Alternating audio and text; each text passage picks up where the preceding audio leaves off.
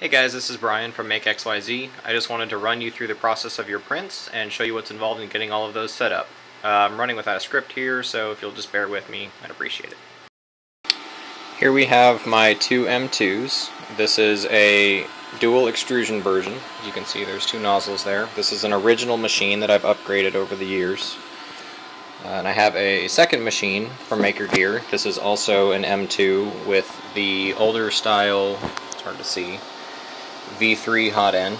This is what's currently shipping on the MakerGears right now. This machine will be printing the ABS parts. This is red ABS. I'll probably have to get more. The dual extrusion machine will be printing in Tallman Bridge, which is a nylon. I just want to go over some of the parts I'm going to be using. This pan vise is to hold the spool of Tallman Bridge because the hole in the middle is too small to fit over the spool holders. I also have a sheet of cork, which I just use as an insulator on the bed to help it warm up faster. I have a paper towel inside of a binder clip, which I pass the filament through. Maybe you'll see the hole, or maybe not. 3-in-1 lubricating oil for the different rails on the machine. I have cleaner filament from eSun, which is used to purge old material.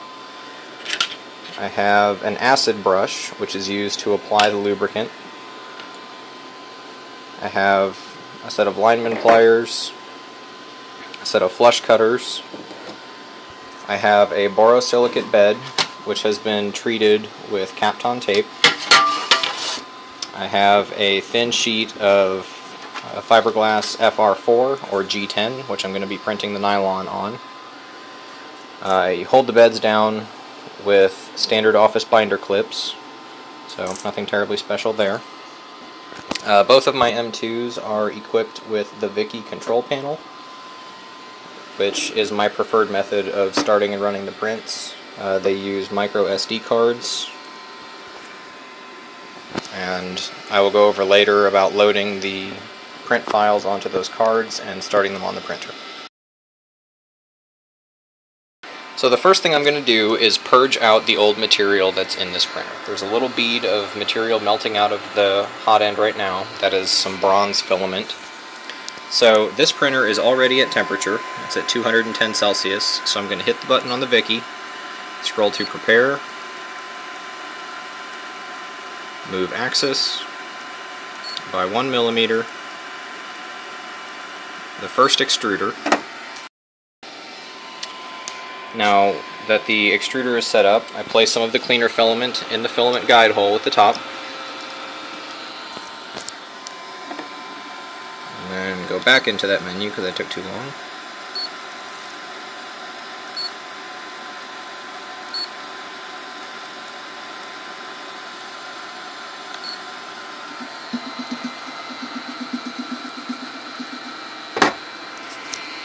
This is really hard to do with one hand.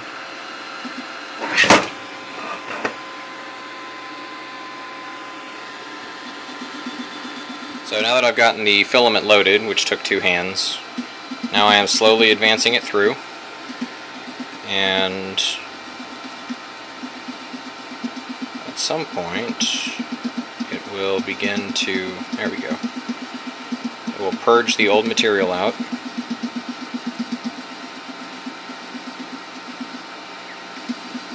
And then when that's done, I can just reverse the filament out.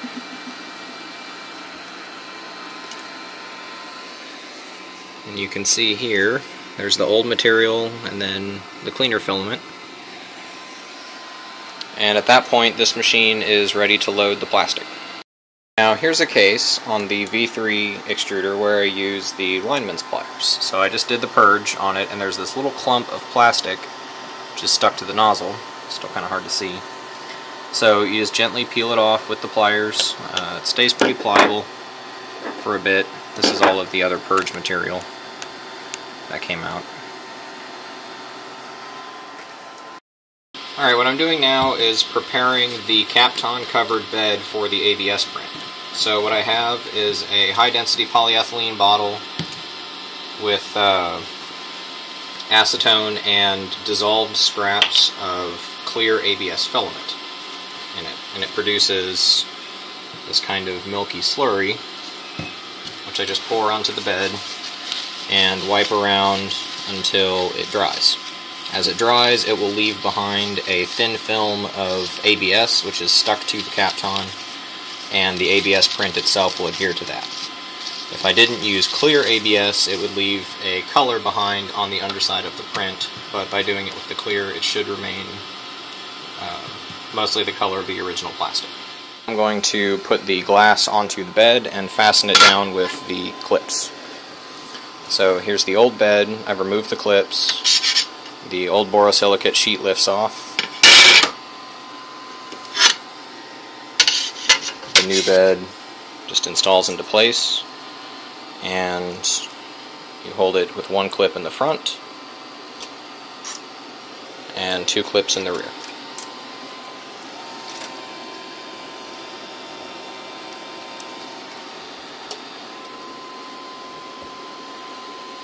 And then you take off the top of the binder clip so it doesn't catch on the underside of the printer. So on the underside there are these little bolts, and they in some cases can catch the top and cause the print to fail.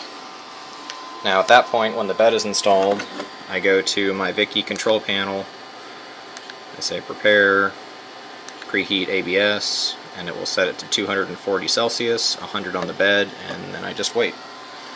In order to speed that up, I will use the sheet of cork that I have and just lay that on top of the print bed. That'll just help insulate it and make it get up to temp a little quicker. So here I've got the spool of Tallman plastic mounted onto the pan of ice. All I did was just slide it over the bar. I'm going to take that, slide it up through this filament guide here, pull some out, fell off the spool. Still really hard to do one-handed.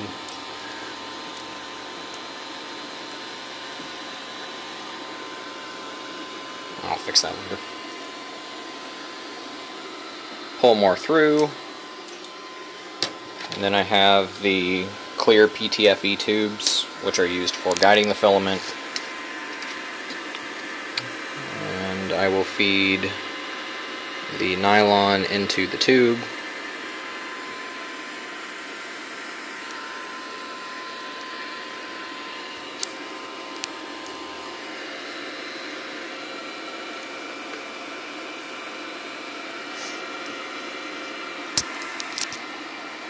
Now I have filament coming out of the tube, load that into the same filament hole on the top, on the left extruder in my case.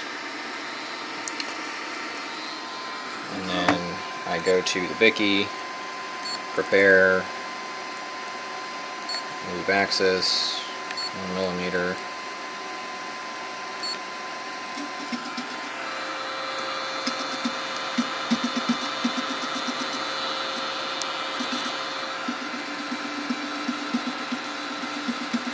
Being pulled in.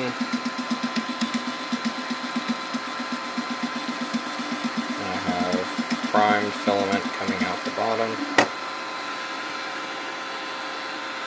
So this machine is ready to print from the nozzle, and all that's left now is adding the fiberglass bed surface.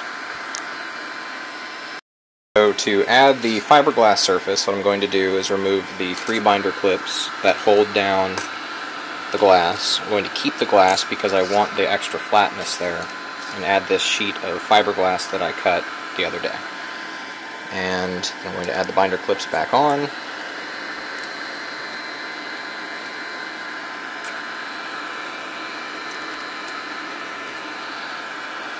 And take off the top clip from each one. And as this is a new sheet of fiberglass, I'm going to sand it slightly with some 500 grit sandpaper just to get a little bit of friction for the nylon to stick to when it comes out. What I have here is Repetier Host. It is used for loading STL files, positioning them on a virtual printer bed, and then running them through the G-code parser. for the files that are actually what the printer uses. So I've already downloaded the pin block. I'm going to go to my downloads folder, open the pin block STL, and there it shows up in the bed. So right now the scale is off, so I'm going to scale it by 25.4 because it looks like it was produced in inches. I have to rotate it in place, so I'm going to spin it so it takes up a better spot on the bed, and then flip it around the y-axis. So now I have the pin sticking up, I have the holes in the underside of the bed, and it's centered and ready to print. So I go over to the slicer tab, I choose my highest quality, which is 0.1. I go to 175 ABS because that's the plastic I use. I hit slice. Okay, this just finished slicing. It took, I don't know, 2 or 3 minutes. It's got an estimated print time of 8 hours, and we'll use 67 meters of filament. So there it's showing me the actual sliced G-code. If I zoom in, I can see the print moves. That's why they're line shapes like that. You can see the print on the top, so it's make that kind of U shape to close off the hole. And from there, I go to the editor, save.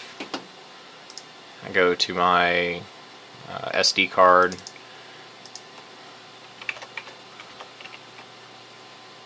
save it as pin block.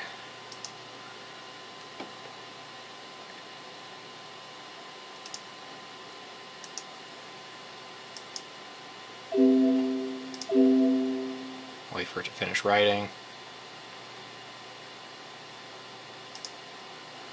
Alright, now my SD card is unmounted. I've got the SD card reinstalled into the Vicky. It's in the front there. I'm going to remove the cork sheet because I am at temperature, 100 degrees and 240. Go to the menu, go to print from SD.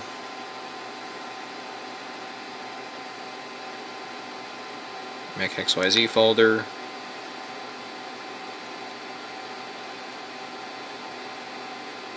Pin block. It's going to hit the same temperatures, which is what my preheating is set to. So it's waiting 2 or 3 seconds to verify that it's at temp. Now it's going to get started. So it homes all the axes.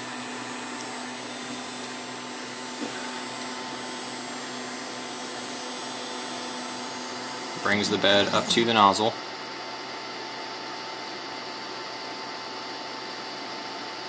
Now it's waiting for the temperature to be completely stabilized.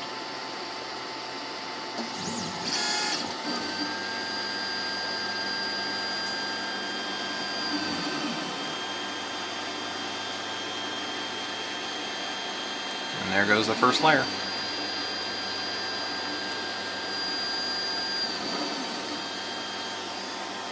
About to start the print with nylon. This is on the dual extrusion M2. I've got the SD card loaded. It was the exact same slicing procedure as before. So I go to print from SD, make XYZ, pin block. This one's a little bit different because I have this additional sheet on top of the print bed. So that changes where home is. So what I'm going to do is let it get started, and then I'm going to manually adjust the Z height by turning the knob on top in order to get a good first layer down.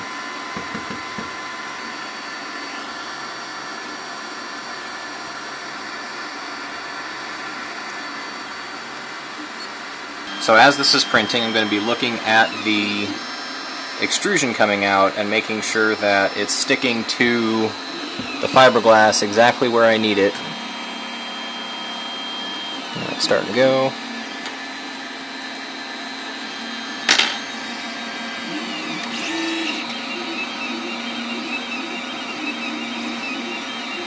And then manually adjust the Z height until I have a good amount of smash on there. But it's looking pretty good right now. So I'm just going to let this go and see what it looks like after a couple hours. After just a few minutes, we already have the first couple layers of this part done. It's still got quite a ways to go, but it's looking good so far.